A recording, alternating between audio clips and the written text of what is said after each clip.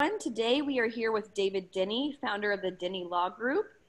David is president of the Greater Dallas Restaurant Association. He's a board member with the Texas Restaurant Association. He's also a frequent speaker and writer on restaurant, bar, and hospitality law issues. And David has been participating in our conferences for over 10 years and always has great insightful knowledge. David is going to be hosting his Deeper Dive Roundtable by conducting an interview with Dr. Farley on best practices for addressing COVID-positive employees and guests in your hospitality business and preventing others. David, can you give us a teaser on what to expect in your Deeper Dive Roundtable? Absolutely. Thanks, Taylor. I appreciate it. Hi, everybody. Look, as we've all become so painfully aware, COVID has wreaked havoc not only across the hospitality industry from a hotel perspective, but also across the restaurant and bar industry. Everybody who's participating in this conference knows better than the general public how bad it has been. In many of your states, restaurant, dining rooms, and bars are still completely closed for business, which is very scary. And even in states like Texas, dining rooms are open at partial capacity. Bars remain closed. 2020 revenue is decimated. And for some reason, I'll share this with you guys. I don't know what magical power food has to make COVID go away, but apparently this is our reality where bars are dark and restaurants are not. But thank God that restaurants are at least partially open. So part of the reopening process, whether you have gotten into the reopening process in your state or you're coming into it as your state's open at partial capacity or whatever, has been dealing with COVID positive employees and guests who have been in your establishment that turn around and let you know that they were in your premises and that they are now dealing with a COVID positive diagnosis. So it's happened a few times. It's pretty nice when people do that. Turn around and let you know that they've at least been there. And so as these states have reopened throughout the spring and summer, and as we move into fall with additional openings, restaurants just simply don't know how to address what happens when they have a COVID positive employee.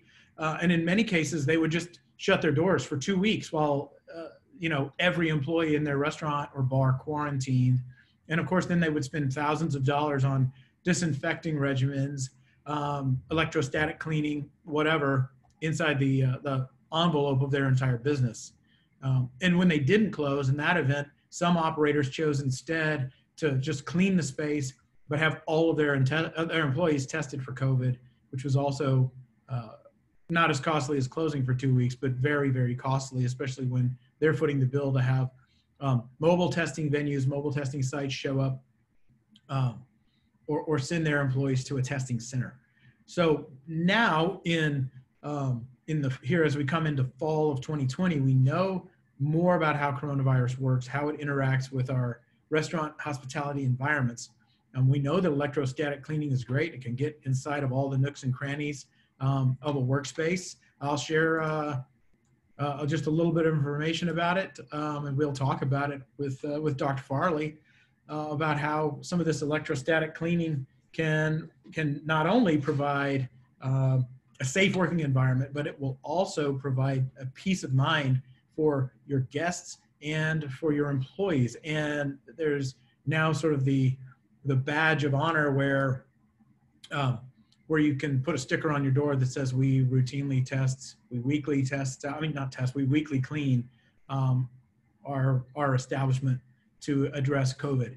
And that is giving guests a lot more enthusiasm to go out when they know that is in your establishment as opposed to somebody else's.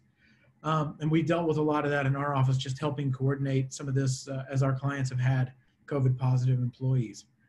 We also know in the new paradigm that restaurant spaces will probably look differently than they have in the past. And one of the things I want to share with you are some creative solutions that will augment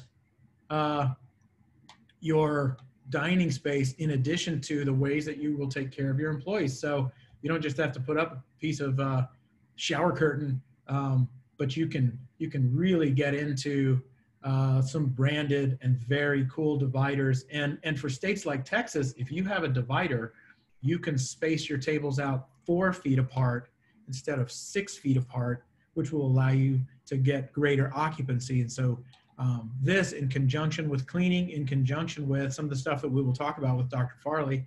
Oh, I'll show you another one that's pretty great. This one shows a before and after. The before is, this is what a dining room looked like pre-COVID, and here's what it can look like post-COVID, with lots of different dividers, and it doesn't just have to be completely sterile and offensive. But as when we get together and talk with Dr. Farley, we will figure out some of the solutions that she has put together for businesses. And so in that deeper dive session, we're going to be visiting with Dr. Farley, who is a public health physician who until very recently was a flight surgeon tasked with addressing COVID at the Naval Air Station Joint Reserve Base in Fort Worth. In July of 2020, she separated from the Navy, and she founded a company called Blue Ocean Health Services, where she not only started working with private companies to help them manage the COVID environment, but also she developed a screening app so that the business has one side of the app and the employee has the other side of the app, and they're basically self-screening through the various questions you have to ask yourself every day before you come to work, and the employer can know that employee has performed that function before that employee is allowed to be on the schedule. Just a little glimpse of Dr. Farley's bio here will give you an idea of what she's all about, and I'm really excited to introduce her to you guys. She's also developed a protocol for dealing with those COVID positive employees to obtain the information from them if they do have a COVID positive diagnosis, or if they feel like they've been in close proximity to somebody who's received a COVID positive diagnosis. And that allows not only the employee, but more importantly, the business to take appropriate steps to deal with that situation. So for example, if a dishwasher comes in and says they've tested positive, you probably don't need to close the entire restaurant for that. You probably don't need to have the entire staff tested for COVID. If the dishwasher has only interacted with a handful of people in the back of the house in the restaurant. As a result, you as an employer, as an operator, have a much broader base of latitude with which to operate and deal with, monitor your employees, do a little bit of contact tracing for that employee to figure out what exactly do we need to do. We don't have to shut the whole thing down and clean the place top to bottom and spend $6,000, $8,000, $10,000 a time as opposed to just dealing with it on an employee by employee basis. So what we'll do with Dr. Farley is we'll discuss some of the mythology that surrounds COVID in the workplace, mask wearing in restaurants, mask wearing at the table, and some steps that you as restaurants and bars can take to responsibly open, and most importantly, provide your employees and your guests with a sense of safety. So I'm really excited to introduce Dr. Farley to you guys, and I really believe her insight will dramatically affect your F&B operations as you go forward. I'm looking forward to it. We don't know what it's going to look like in the future, but we've got to be able to address it. So here we come. I hope you guys will show up and be interactive with her as we introduce her to you guys. Thanks so much. Awesome, David. Thank you so much. We are so excited to have both you and Dr. Farley join us. For everyone watching, we will be able to post the agenda for you so that you can know when to join them both. And we look forward to talking to you further. Thank you so much, David. Thanks. See you soon.